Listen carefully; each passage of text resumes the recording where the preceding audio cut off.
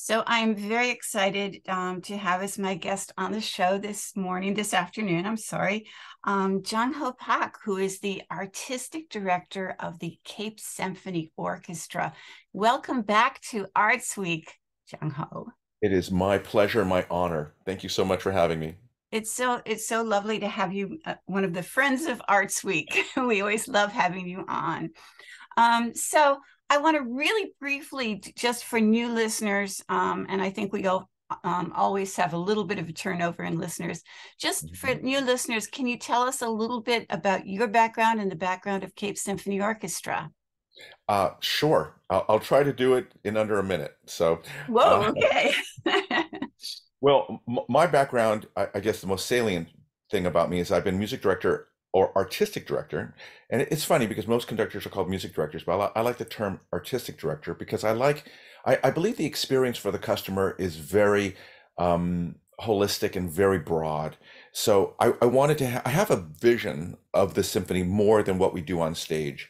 It has to do with the aesthetics, it has to do with the look and feel and the messaging, our personality. So my title is artistic director for the last 16 years. Incredible time. And my own backgrounds, I've conducted professional orchestras for many decades, San Diego Symphony and the New Haven Symphony and many other professional orchestras, but I've also been a teacher, and I'm very proud about that. I've taught at University of Southern California and the San Francisco Conservatory of Music and a place called Interlochen Center for the Arts in Michigan Right. I was going to ask for, about that. Yeah. for many, many years. So I've had a blessed life, two lives in one, that I've been able to work with and inspire young people and work with some of the finest professional musicians. And my whole approach with this Cape Symphony, and for those new listeners, is that we are not like your father's or your grandfather's orchestra. Mhm. We have a much different philosophy. We are not a curator of the past. We live in the present, and that means that we try to present programs that are full of emotion, that are relevant today with big ideas. We like to have fun and we like to celebrate on stage, but we like to also make people think. And so we've had ideas about our republic and our democracy. We've had ideas about equality and our global environment and music, like by Debussy, La Mer, the ocean. So I'd like to say that we don't present concerts. I'd like to say that we present shows because, like Mozart and Beethoven, who understood how to wow the audiences of their time, that is what we do. And our mission statement is very, very simple. It's just two words. It's inspire joy. And we wanted to keep it simple. And it's focused, notice, on humans, not on art. It's focused on making people how they feel joyous, because we think that that joy is the strongest vehicle for change, to change people's minds and change people's hearts. And joy comes from seeing something beautiful, from seeing someone experience joy in front of them. So that's why we prioritize joy.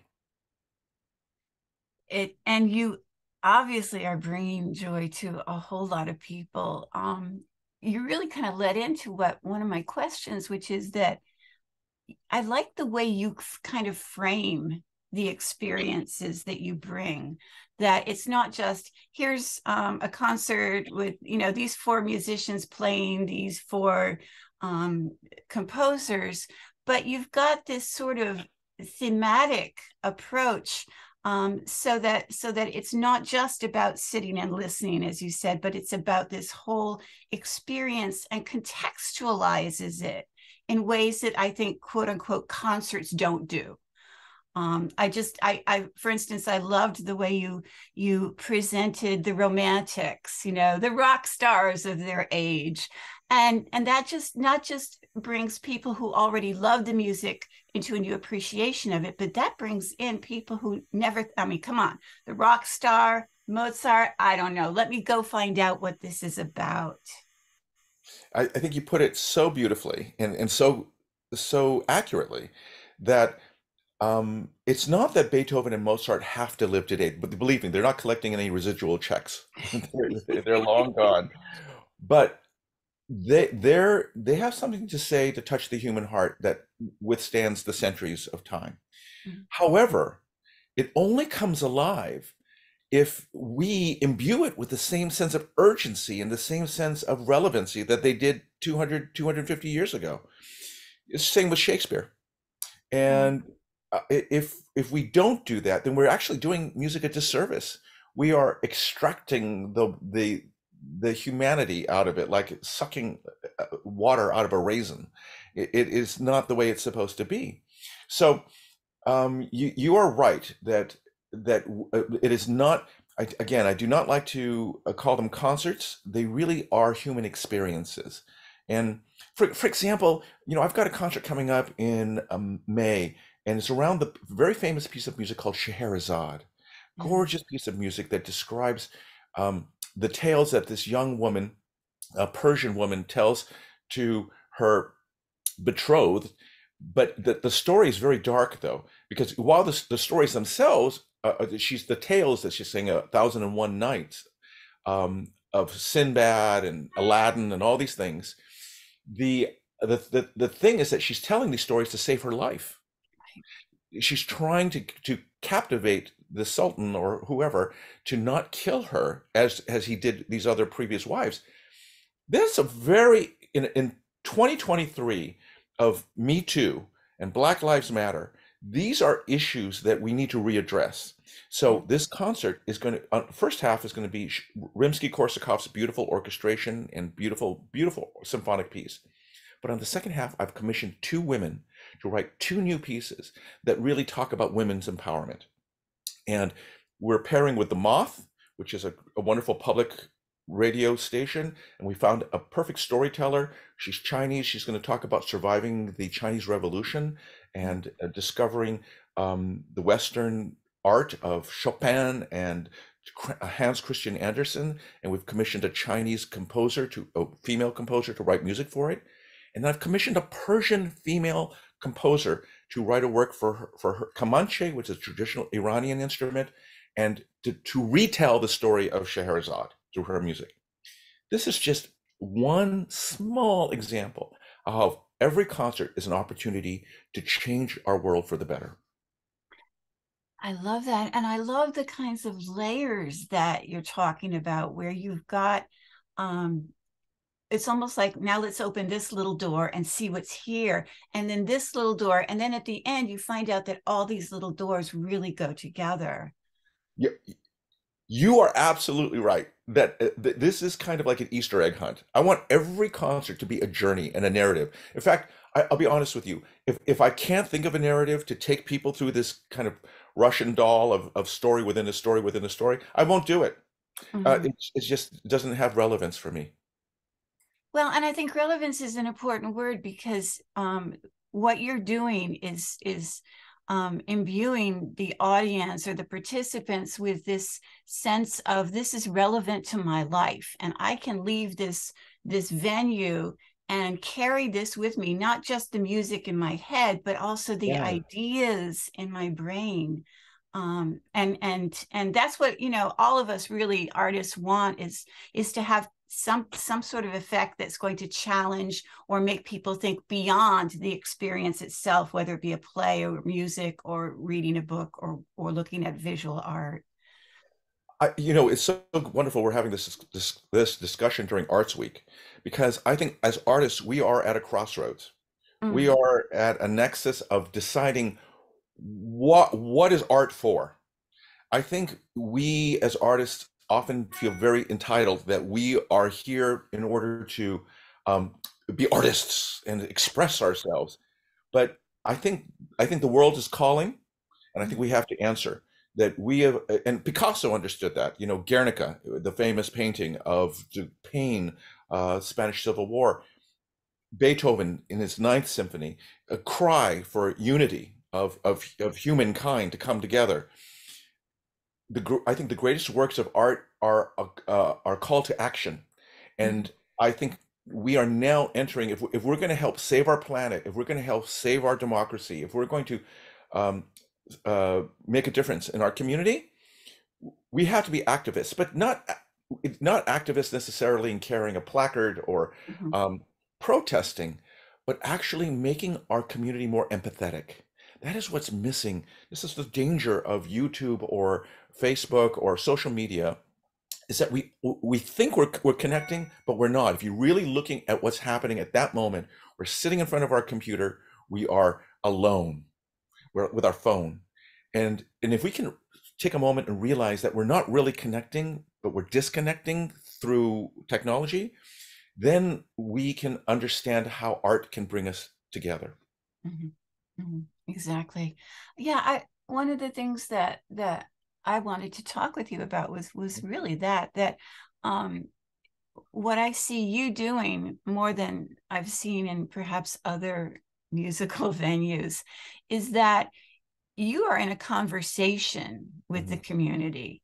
That you're not just, okay, here's our concert, here's what we're presenting, now go home. You are listening to the community as much as you are speaking to the community. And I think that's one of the things that makes Cape Symphony unique. I haven't really experienced that with other symphony orchestras that I've listened to. Um, and I think that that's exactly where we need to be. I mean, one of the things that inspires me is Toni Morrison's quote where she says, I'm just trying to look at something without blinking. And you are looking at things without blinking, but then you're taking it beyond that and saying, now that we've looked at this, what are we going to do about it? Well said. And some what I like to say is not art for art's sake, but art for human's sake. And Mhm. that blinking quote is so beautiful. And it's about truth.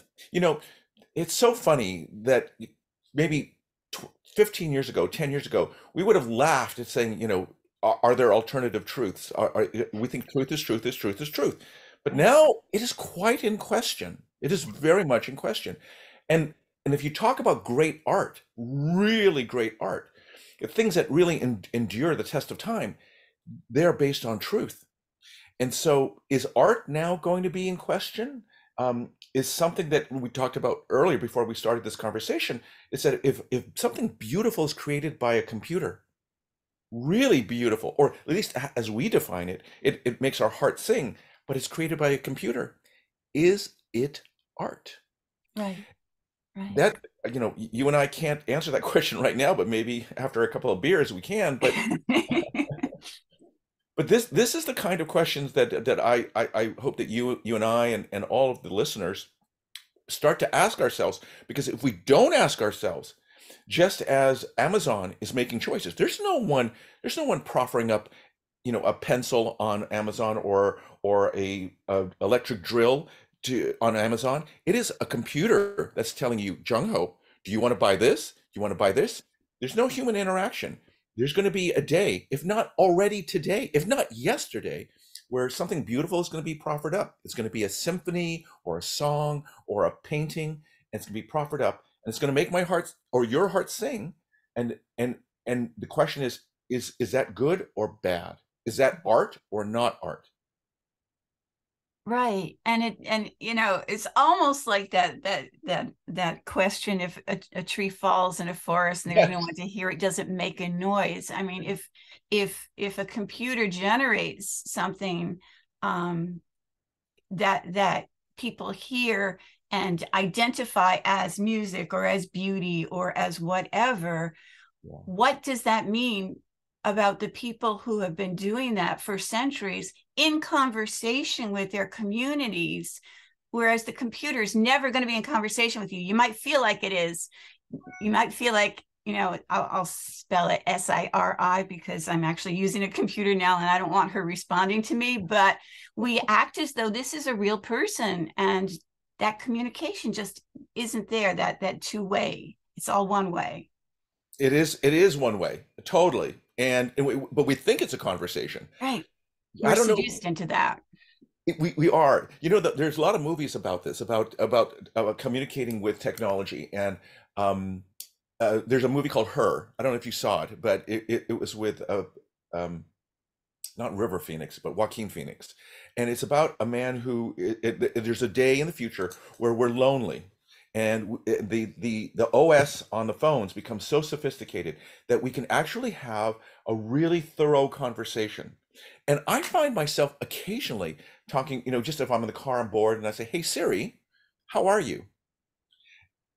And it's kind of scary and maybe I shouldn't be admitting in this, but sometimes, we crave it, and we'll reach out. And there's also a senior citizen facility in Japan, and this is old. I saw this 10 years ago, where they were bringing a mechanical, little cute little furry seal, and these people who are very elderly are talking to the seal. This is 10 years ago, and it Mhm. brings them great comfort and happiness.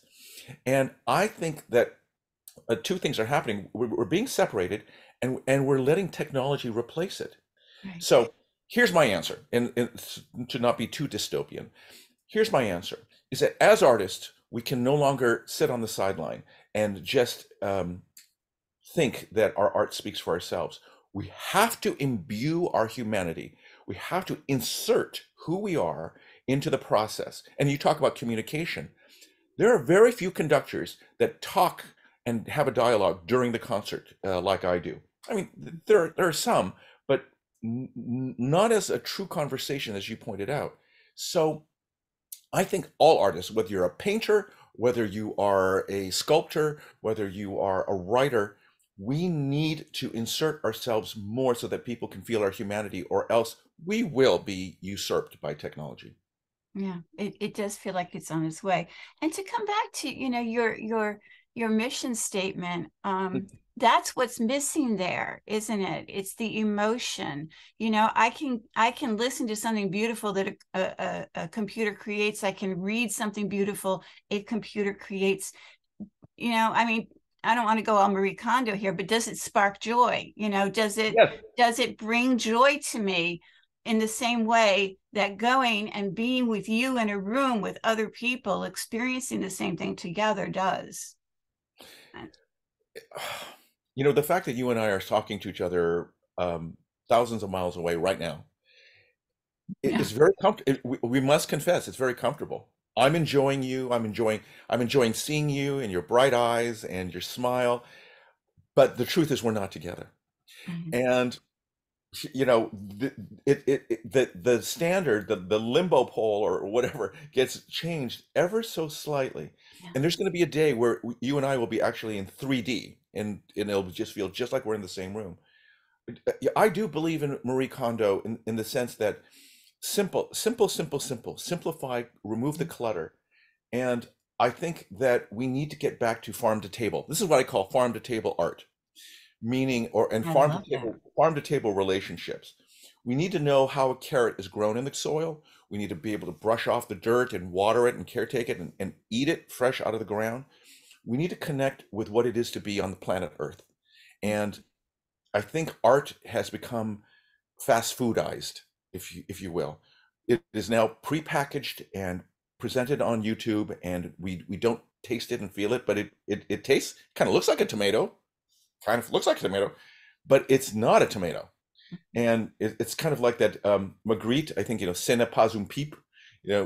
This is not a pipe, but it's a painting of a pipe. It's absolutely true. You and I are not having a conversation. We're having digital things are being passed through. You and I must not have this replace us getting together and having a wonderful meal together, which we should have. Which we should So have.